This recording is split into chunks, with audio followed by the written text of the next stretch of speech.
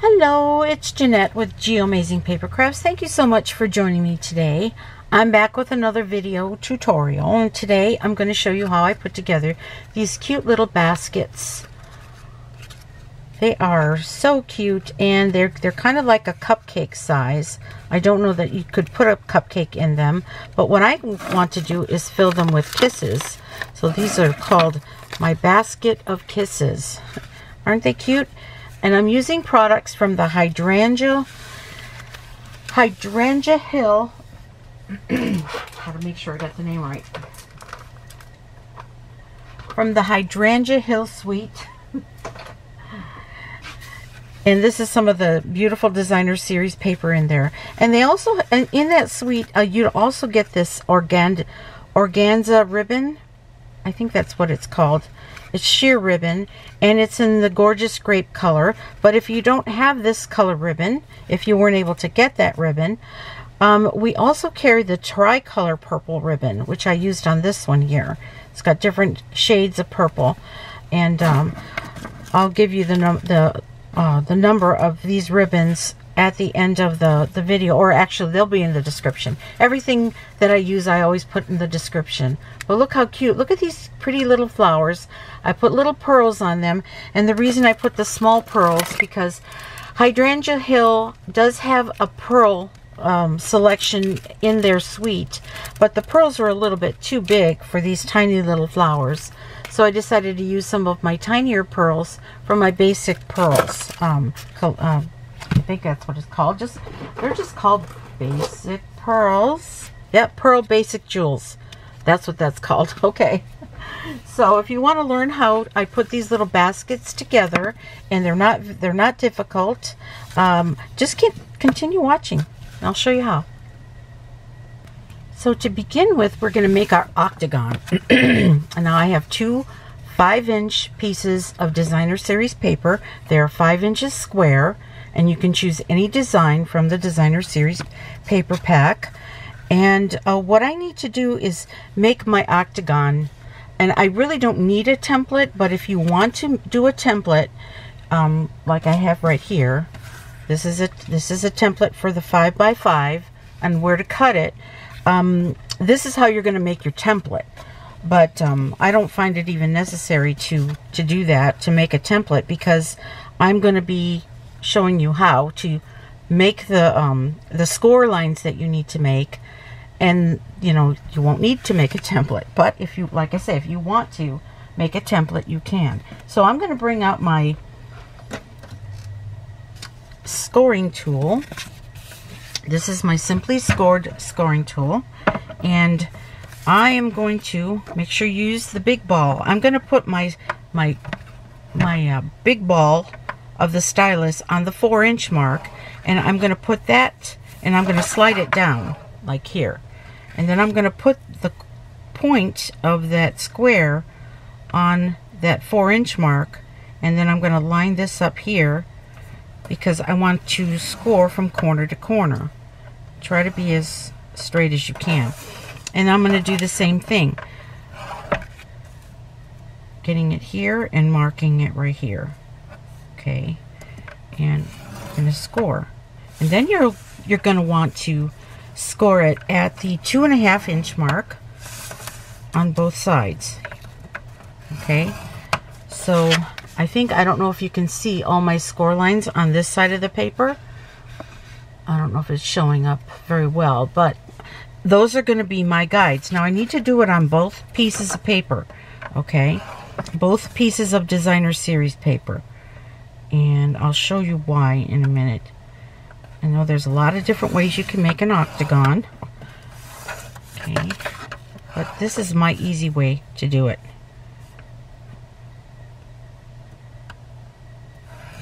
Score that. And then we're scoring this at 2.5 inches. Okay, now what I'm going to do is put this away for now. I'm going to take my Take Your Pick tool, and I am going to poke right in the center where all of those points meet. I'm going to just poke a hole, just like that. Okay, and I'm going to do the same on this side here. Just going to poke a hole okay? And then I'm going to take this and this, and I'm going to make sure that my score lines line up like that. So I can see it that my score lines are lining up like this. And so what do you do next? You start trimming. And I'll show you. I'm going to be, whoops, there went my other scissors. I'm going to be using my paper snips, and I'm just going to trim off all of the points. Okay, I'm going to flip it over so I can see this point here. Okay, flip it over. Just make sure your score lines are aligned. Okay, I'm going to flip this over. I flipped it over. I'm cutting now. Flipping it over. Cutting. Flip it over. Snip it off right there. Flipping it over. Snipping it off. 2 more to do.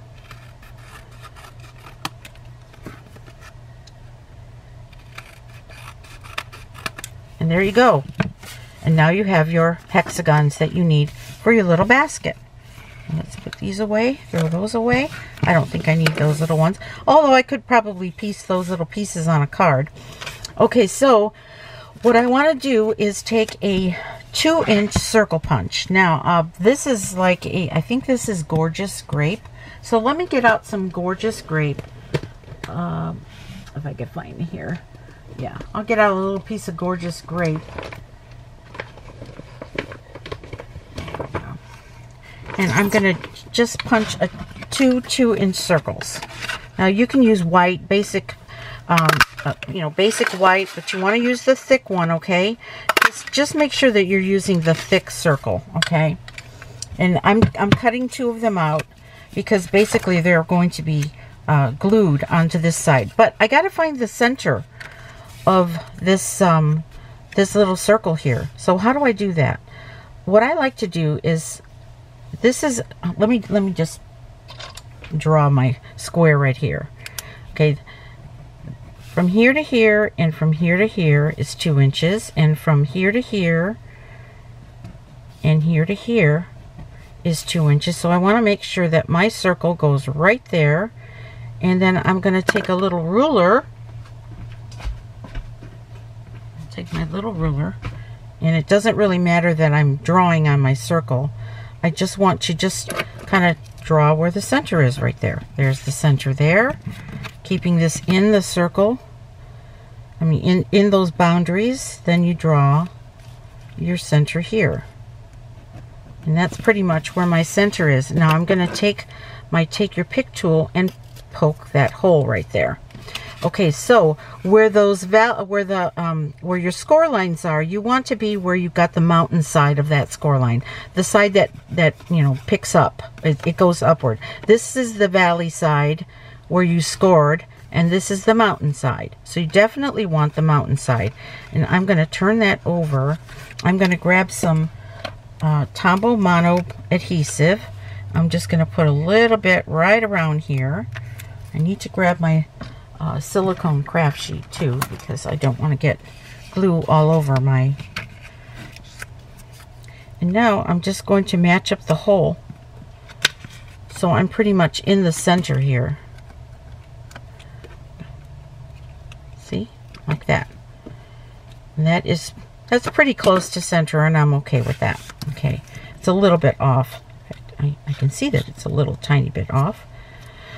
Okay, there we go. All right, the next thing you want to do is you want to cut down every single score line right down the middle of the score line. Okay. And just up to the circle. You don't want to cut beyond the circle. If you're cutting into the circle, you've gone too far.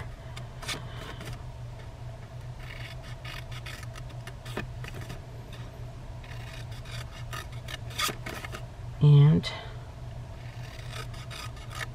just try to be as neat as you can. The neater you are doing this, the better it'll come together.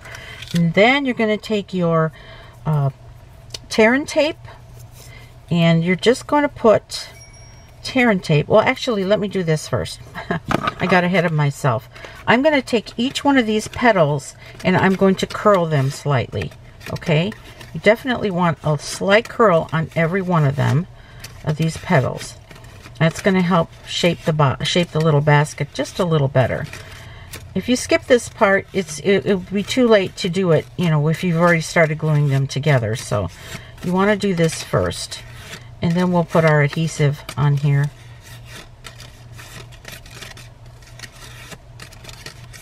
Okay, so we got them pretty much all curled up slightly. Okay, now what you're going to do is take your tear and tape. Let's see, I'm trying to find the beginning of my tear and tape. Here it is right here. Okay, take your tear and tape, and on every other one on this side, I'm going to see, this is one petal here. I'm going to put tear and tape on it. One right here, and let me grab my little block to tear it. Okay.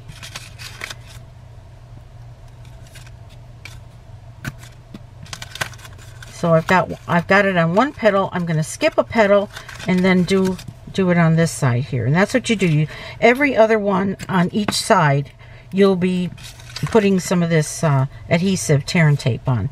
You could do this with glue dots too, but I don't know how well glue dots are going to hold together, hold this thing together. But if you don't have tear and tape, try glue dots.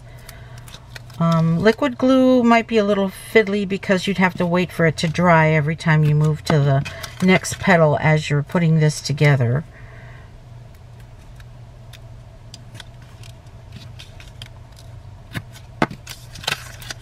Okay, there we go. That's that one. Okay, now I'm going to flip this over, and I'm going to, you see this petal right here that doesn't have adhesive? I'm going to start with that one and put adhesive on this side.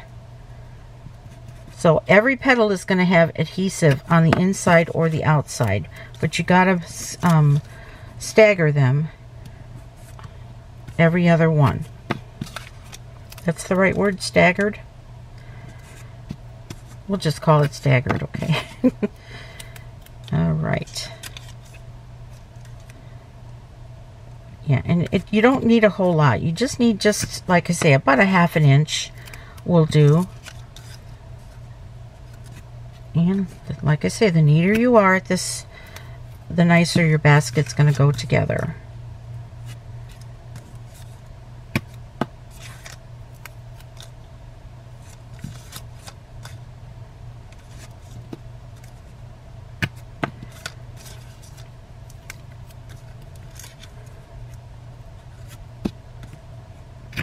Okay, the next thing you want to do is you want to fold.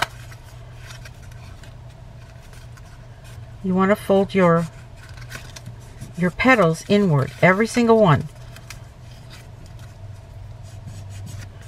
Okay, don't worry about the curve of the circle. You just want to fold it up to the circle and just kind of burnish it. You can use your bone folder if you want to burnish these, but I'm just doing it with my finger.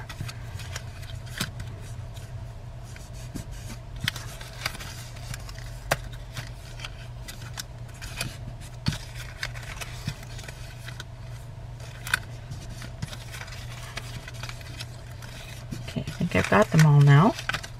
Yep. Okay, now it's time to put these together. So what you need to do is take your tear and tape, the backer paper off your tear and tape on all the parts. I'll try to fast forward this because it's can be a little time consuming.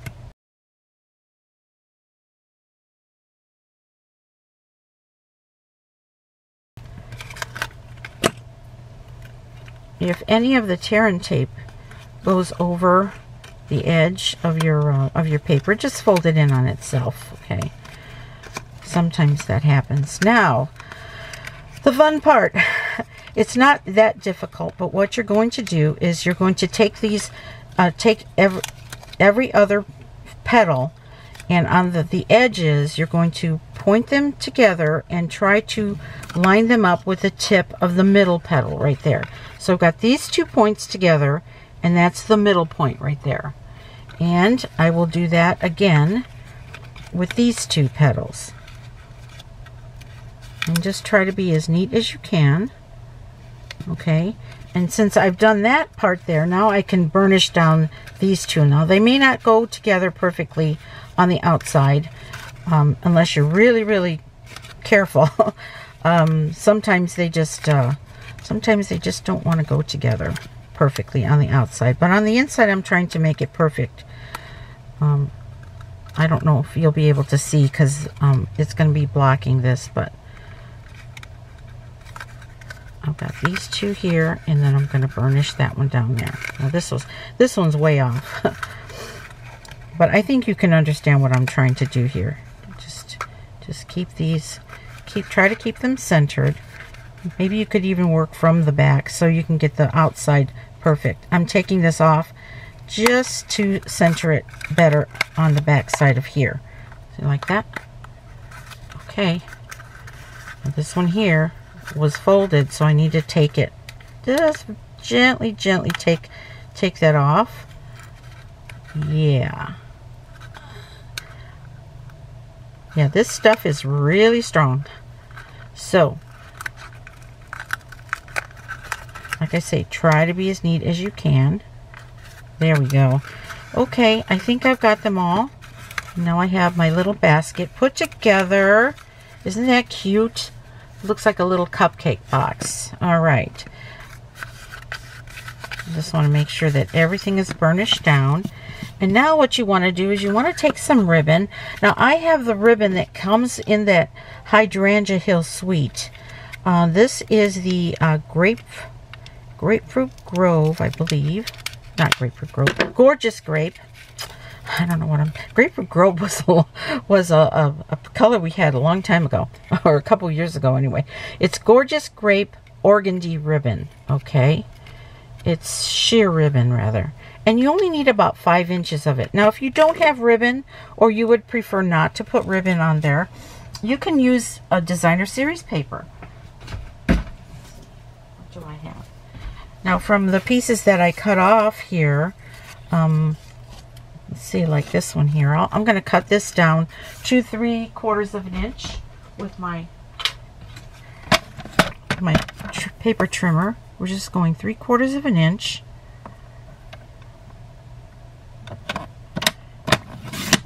Okay. And you can just put that in like that if you want to, or the opposite side, the outside like this. Okay, but I think I'm going to use the ribbon. So I only need 5 inches of ribbon.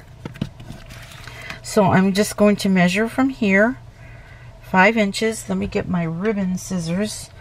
Those are the ones that fell on the floor. Okay, and we're just going to cut that off right there. And I'm going to use some more tear and tape, but you can use glue dots here. I'm just going to put a little bit of tear and tape right on this, that, and on the same side, like that. All right, and now let's take this backer paper off.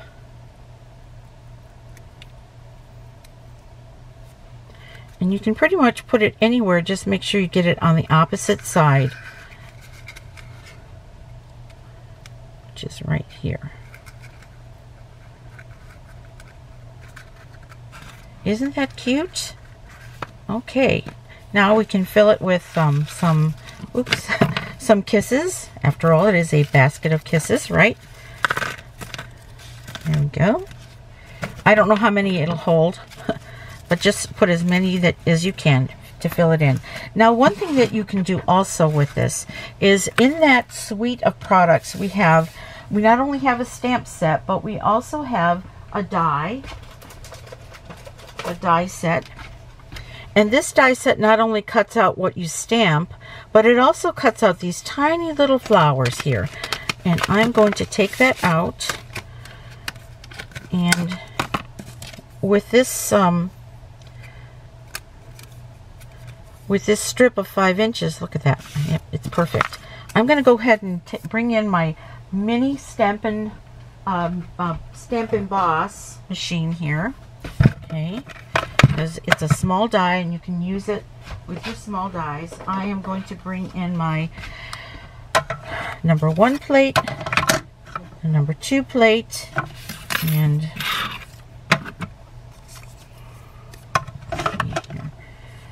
our paper, the die, our top plate, and let's roll this puppy through.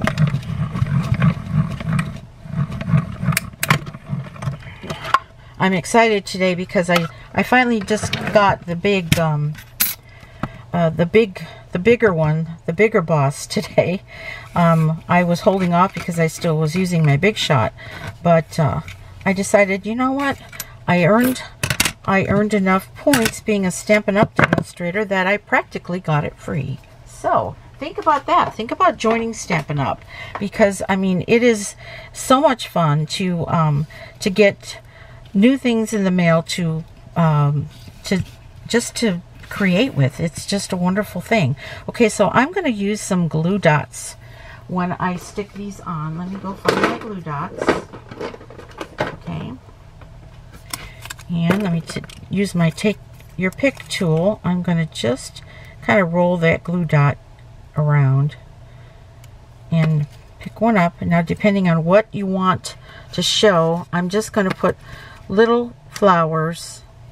Oh, hold on a second. I'm going to put little flowers all on the edge just to decorate it really nicely. Okay, probably should have waited to put those in there. Okay, but like I say, this is just if you want to put some decorations on the outside. These little flowers are so cute. All right, let's see.